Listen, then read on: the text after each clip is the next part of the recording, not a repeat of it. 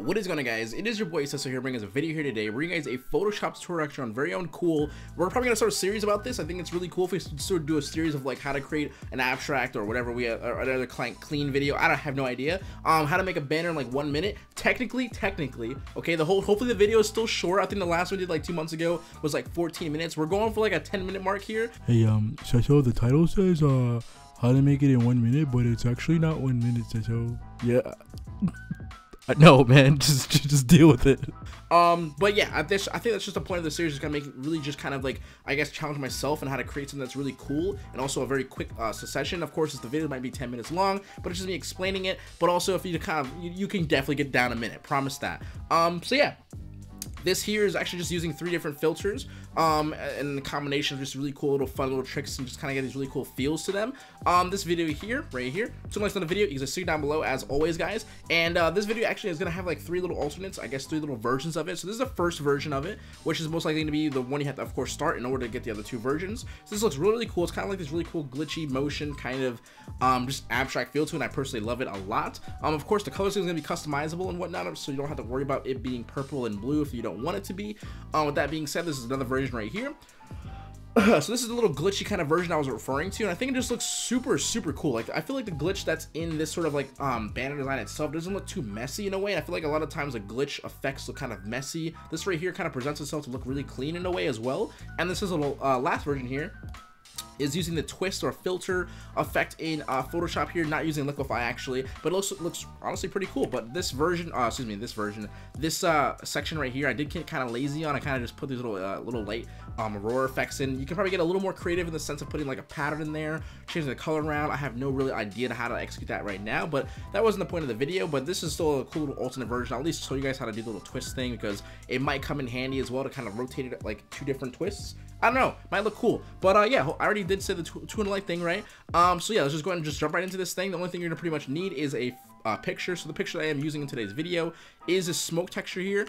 I believe the more kind of colors and depth you have in the picture itself, the better it might come out. But as well as just don't really kind of like, you know, get your hands on a smoke texture. It doesn't have to be a smoke texture whatsoever, honestly. But I'll put this in the description for you guys. I just really typed in HD background because I just really needed something that just had like a lot of color and a lot of depth. So this is basically what I got out of it. So let's go and jump right into this thing, and hopefully we get under 10 minutes. We're going for it. Also, I did get a haircut. Don't comment it, I know. There's a fact though that it's probably gonna be really weird looking at me without having curls, but give it like 2 weeks, bro, and I'm gonna be back up to the height, I promise. All right, so let's just get this thing going, and just please stop talking. Let's go. Okay, let's go get this thing going. So first things first, like I said before, I'm gonna be using this picture right here. So let's go ahead, just drag this up here. So in this picture here, I'm going to be basically just starting off with a very simple stuff. I actually have it stuff written down so I don't mess around with the order. The first thing is called to go to filter, right? Then we're going to go to pixelate, and we're going to go to crystallize. So this version, excuse me if I just back this out really quick. So you can see what crystallize kind of does is kind of do like almost the same thing as mosaic does. And if you guys know what mosaic, like the little pieces, basically just kind of like taking really cool polygon pieces and kind of like, you know, spreading the pixels of the colors, just kind of like wide and whatnot. So basically you start off with something like this. It's a little bit too kind of like, there's way too many in the detail here. I guess you get the better version if you guys use really bigger cells. So I'm gonna take the cell size here and just turn this all the way up to about like I think I had 200 before, so I'm gonna put 200. I'm press OK. So the cell size looks pretty good, right? So the next thing I'm gonna do is I'm gonna be using what is called spherize, right? So it's gonna be in filter, and we're going in, I forgot where exactly it was, stylize, right? Nope, I'm an idiot. It's in distort. So distort and then spherize. Is that a word? Can that be a word? So this kind of here, the reason why I believe you can use any picture in a sense here, because what I'm going to end up doing is when you guys put the amount all the way up to 100 on normal mode, just put it up, press OK, and you'll see it kind of does this really cool expanding kind of like in the middle only. So I believe whatever picture you're using, whatever kind of like action and whatever kind of colors that are going on inside the middle of the picture, it just kind of gets bloated in the middle anyway and kind of spreads around the actual banner size itself. So I really don't feel like it isn't, that's why I believe you can use any pictures, honestly. So when you use that, you get this really cool sort of like spherical, like I said, focus in the middle of the actual banner design. So the next thing you're gonna do is you're gonna go into where it says emboss, and I believe that is in stylize, right? Yes, stylize, emboss. Now the reason for this is to get these really cool little sort of like crystallizing colors, by the way. Now if you guys were wondering like what made you think of this, this is just me, how I explore in Photoshop. Sometimes I create some cool things, so that's just the honest truth. With that being said, my pixel height is at 3 and my mountain is at 500%. Now, if you guys mess around with the height as well, you gotta get these really thick sort of lines. You can mess around with it and see what you get on the end result. However, the pixel lines that I ended up using, or the weight, was 3 for myself. And you get this really cool sort of, I personally originally kind of thought about it as almost like a concrete texture. So that's kind of how I kind of emphasize that. I'm gonna press OK. Now, the next thing is the whole entire part of how to get your own colors. So basically what I'm gonna be doing is I'm gonna be going to my adjustment layers, going into gradient map. Right now, under gradient map, you can either just clip mask if you want to, but there's nothing under it anyway, so it doesn't really matter whatsoever. But what I'm gonna do is I'm gonna click on the actual gradient editor. Now, the gradient that I used was this gradient right here. So of course I'm gonna be using this gradient here, but I'm gonna at least show you guys this color schemes so that way you guys can write it down yourselves. Now, I believe this color this here doesn't really matter, and it really doesn't, honestly. So I'm gonna just delete that really quickly. But yeah. So on the left hand side here, you're gonna have this, you know, the pink can be, of course, be exchanged. You can see right here, right? I can make it yellow. That looks really dope. Ooh, okay. So I mean, you know, it's really cool. So I want to show you guys at least the hex code. That way you guys can keep your circle around where my circle is, unless you want to just do it by yourself. But if you guys want to take the same hex code as mine, the hex code is D90B94. Press OK. Now the second one here is the little sort of middle section to get your midtones, and that's going to be your background color, right? So for this one here is going to be 03000, 03 is it 0, okay, 03000A, right? It's basically almost black, but it has a really cool sort of purple hue to it. Now, also, I do have my midpoint closer toward the actual left-hand side, which, or left-hand side comparative to these 2 points right here.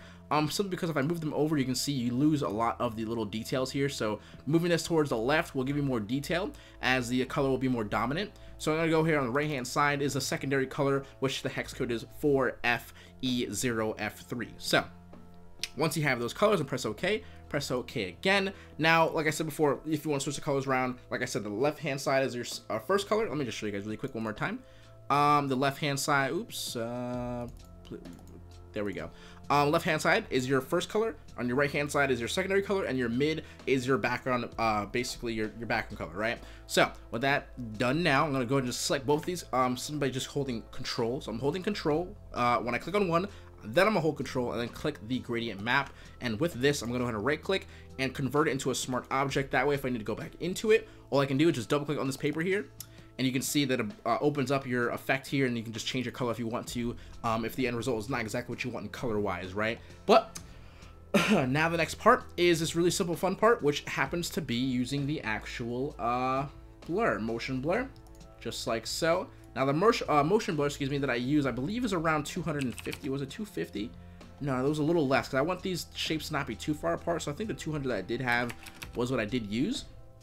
So 200 pixels, angles at 0. That way it's of course that horizontal line you want it to stretch in a, you know, stance that's of course going, you know, horizontal.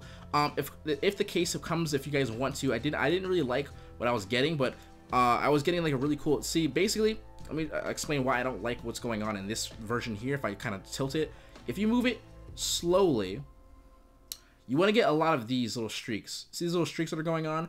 When you don't get these angles, it looks really weird. Like this looks really nice. This, you see how these are popping out now? That looks really nice actually. So that 30 or whatever kind of works. But once you get here, you lose a lot of the really cool sort of like streaks that are going on. So the reason why I use 0 is because I got quite a lot of them as well. But also, I really do like how that 30 angle did look. But I'm just gonna keep it how I had it before. But just for the record, you guys want to just have as many little streaks as possible. I'm gonna keep horizontal though, because I can also pull them out with a color correction. So I'm gonna show you guys that right now. Press OK. So once you found your motion blur, what you can then do is go to filter, camera raw filter, right? Under camera raw filter, first thing I'm gonna do is put up my clarity, just like so.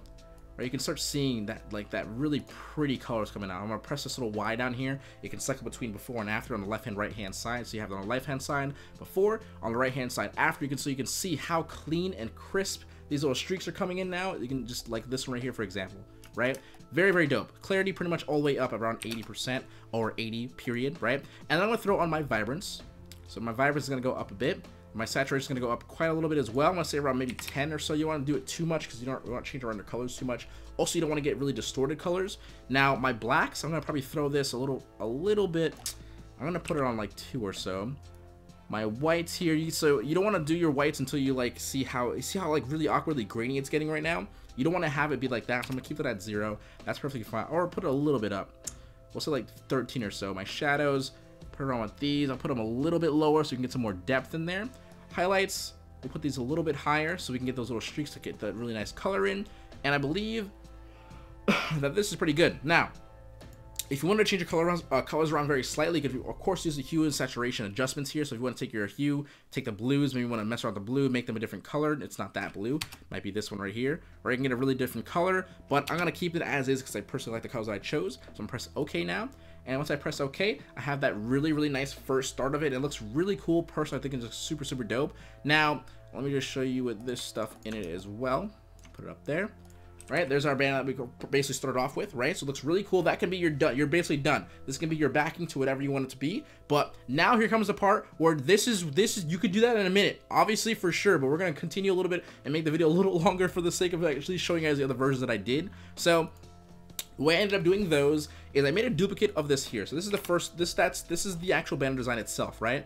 Oh, also I forgot. This, you're wondering why mine looks like this and this one looks like this, because what I ended up doing was Control T. Unfortunately, I actually looked. Control T to free transform it. I'm gonna basically zoom out quite a bit, and I'm gonna take my right hand side here. You see this little right hand thing? You wanna hold Alt when you do it though. That way, you spread this quite a bit. So when you're spreading this basically horizontal and you have the motion blur be horizontal as well, you're gonna get this really nice sort of longer streaks to it, and it's gonna look something like this. It looks pretty good. I do like it. I'm gonna do a little less though this time. Let's do a little bit more like this. Nice. So that's how you basically get those really kind of like skinnier kind of like lines here. But you can see my angle, my mosaic might be a little bit different too. So you're gonna get different textures or different kind of randomizations if your mosaic is not the same. So maybe if you make your mosaic a little bit lower, it might look a little bit better. But I'm fine with this, honestly. This can just, I'll continue with this. But what I ended up doing was for this first version here, or the, how do you say, this version right here, right, little glitchy version, what I ended up doing was I took this, I'm just going to make a duplicate of the number 1, I'm going to make this number 2. On number 2, I'm going to basically rasterize this layer. So I'm going to rasterize this just like so. Now I'm going to take the patch tool, which is located under J, right, this little patch right here, right, click on that. I'm going to simply just click and move over. And when you get these really awkwardly black spots, I'm just going to basically do it over again. You want to basically kind of do it so many times where you're just probably like, Seso, it looks really weird. Why does it look so weird? I know it looks really weird, but the little blemishes is basically what makes the effect look really cool. So I'm just going to kind of keep doing it over and over and over again. And I'm just going to fast forward this for you guys so we don't have to like watch it.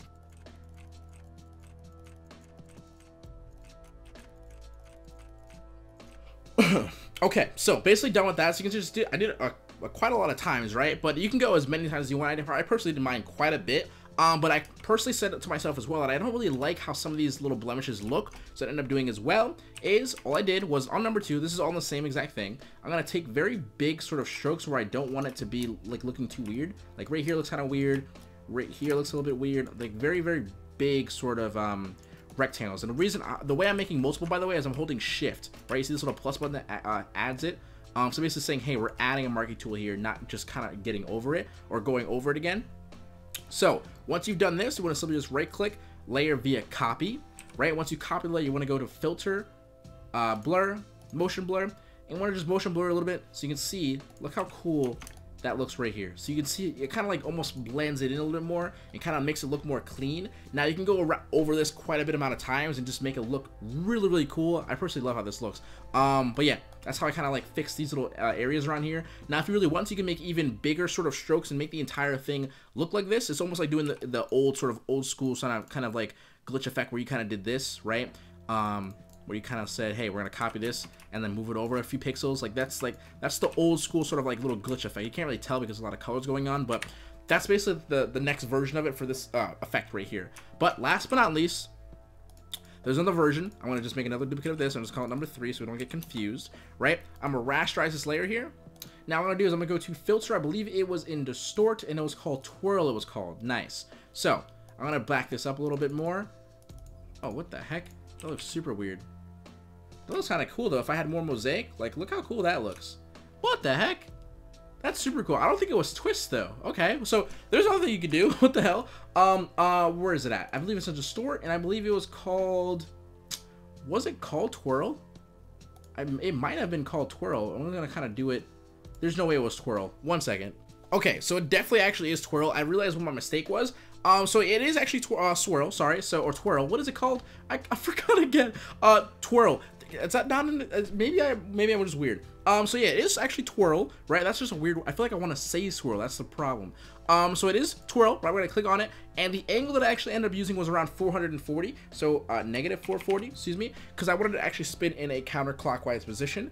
So you can see it's actually spinning, as you can see, counterclockwise. Now, what I was confused about is because the focal point right here was actually, you know, semi close to the middle, but what I ended up doing is like literally just took my move tool and kind of moved it until I found like a really cool spot, which I believe like right, that line right here is so pretty, right? So this line actually looks really, really nice. So the end result, what happens to be is you take your pen tool and you say, hey, I want to find like a really cool line. Like personally, this line right here that I'm looking at, this line right here looks super, super cool, and I want to follow that line there. So what I'm gonna just do is take my pen tool, I'm gonna go right kind of over that line, and this is how you guys can just kind of create your own little how do you call it, like separated little shapes, right when you go around it. So I'm gonna make a new layer. I'll make this like a cool fill path. We'll just make it black for now, right?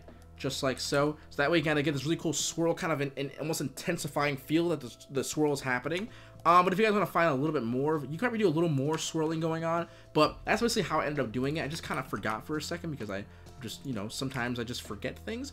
But yeah, that's basically all I did. But what I was referring to before was I would feel like using like a pattern might be pretty cool.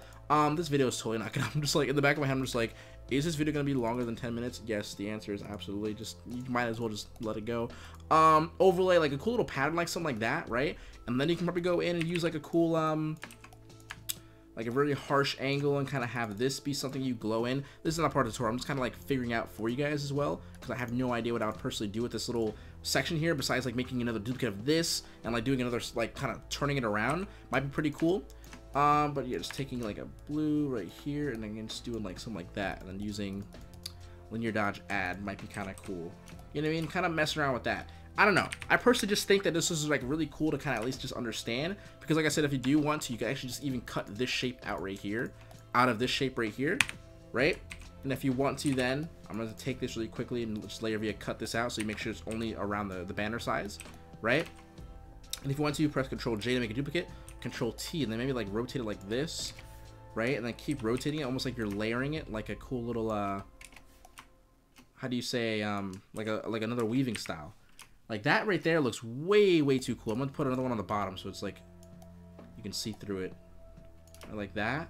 That might be super, super sick. So this is what I kind of mean. Like you get some really cool effects. It kind of bites off at least this style here of the cool effect that I did previously, but I'm gonna like let this video go as is, and hopefully you guys understand, because I don't want to make it too long and whatnot. It's supposed to be a fun tutorial on how to do really quick little effects and stuff like that, but hopefully you guys understand it, and hopefully you guys got it. And I think it's really, really cool. Personally, I think I already know a lot of you guys are gonna kill it. All the stuff I did previously, you guys freaking loved it. So hopefully you guys can have fun with this one near here as well. With that being said, I'm done with today's video. So of course, do not forget to like on the video, because it's sticking down below, which mostly be the PSD of the video that you guys see here right today. So yeah, just straight up again, once again, thank you guys so very much for the just amount of ridiculous feedback. I have no idea how to say it besides just like ridiculous feedback. Feedback and support, excuse me, and I just really, really appreciate you guys so very much, excuse me. So this should be the last month that I'm actually personally home, so month of February, and then the March, this is when I actually start transitioning into my move to LA and stuff like that. So yeah, I'm just super thankful, and just want to let you guys know, thank you very much, and I'll talk to you guys later. Seso HQ out. Don't forget to keep smiling, stay positive, and stay freaking productive, guys. Later. Much love.